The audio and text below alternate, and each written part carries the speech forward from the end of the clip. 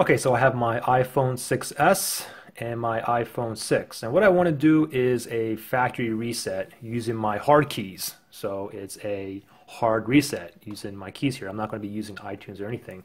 Now to reset both of these phones, it's the same exact procedure. So I'm just going to go ahead and do it on my iPhone 6s here, okay?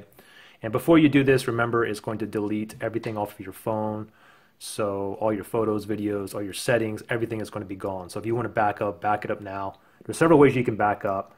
For instance, you can back up using like your iCloud, or you can back up using iTunes, or if you just have only like photos and videos that you want to back up, you can simply just plug your iPhone or your iPad into your computer and transfer all your videos and photos into your computer. Now, once I do this, you'll have the option after everything is factory reset.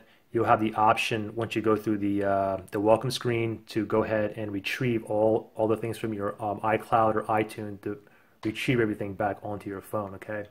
So what you want to do first is you want to go to settings here. And from settings, what you want to do is you want to click on general. And then from here, you want to scroll all the way down and we want to go to reset. And from here, what we want to do is we want to click on erase all content and settings, okay? I'm going to click on that. Type in my password here,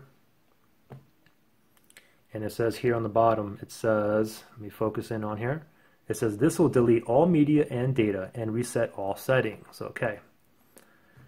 This is going to reset everything as if you just bought the phone and took it out of the box, okay.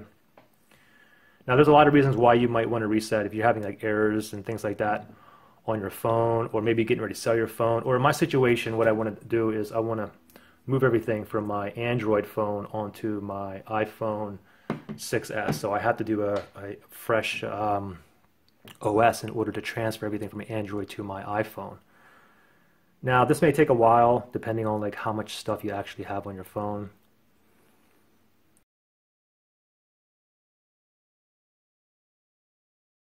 Okay, and there we go, as if you just bought your phone brand new. And here's the beginning setup process. And that's pretty much it. Any questions or anything, just comment below. All right, if you guys sub, that'd be great. Thanks. Bye.